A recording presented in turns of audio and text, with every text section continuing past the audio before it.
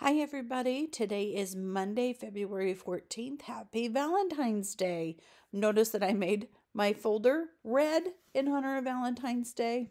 So I'm sorry, those of you who are watching this who are absent because you're sick. It kind of stinks. Sorry, you're sick on Valentine's Day. Here's what you're going to be missing today.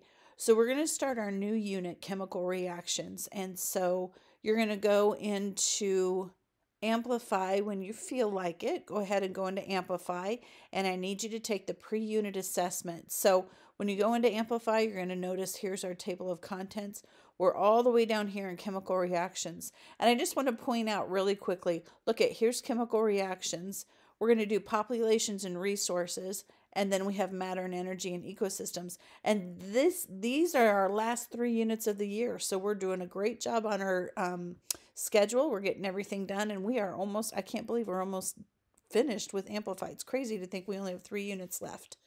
All right, so once you have chemical reactions pre-unit assessment done, do the best you can on it. You know how this works.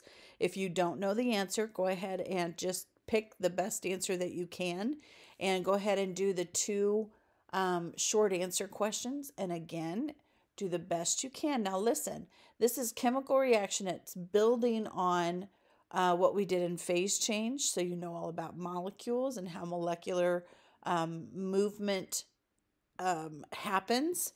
And you know about different molecules and different substances and all of that. And things are different. So take what you learned in phase change unit and apply that to chemical reactions. Do the very best you can to answer those questions. And when you're finished with the pre-unit assessment, then you're going to go ahead and come in this folder. I've got a key concept graphic organizer. Here we only have 9 key concepts in this unit.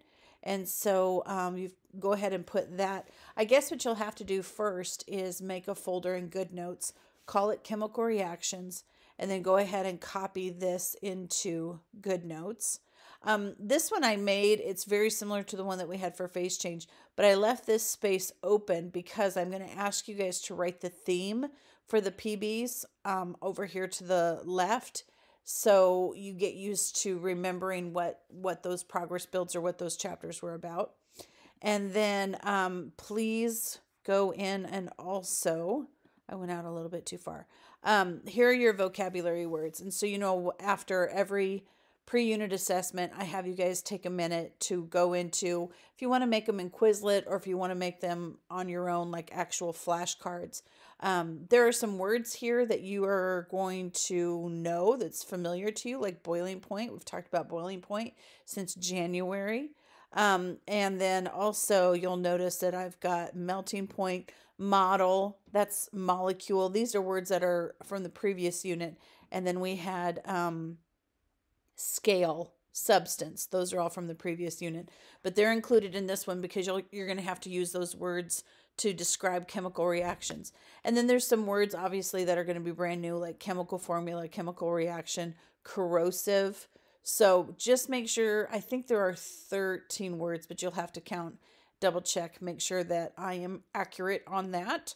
I would like you to make an entry or to make a flashcard for every single one of these, okay? And that's all we're going to do today on February 14th. I hope you are back soon. And if not, then I will see you when I see you. Take care.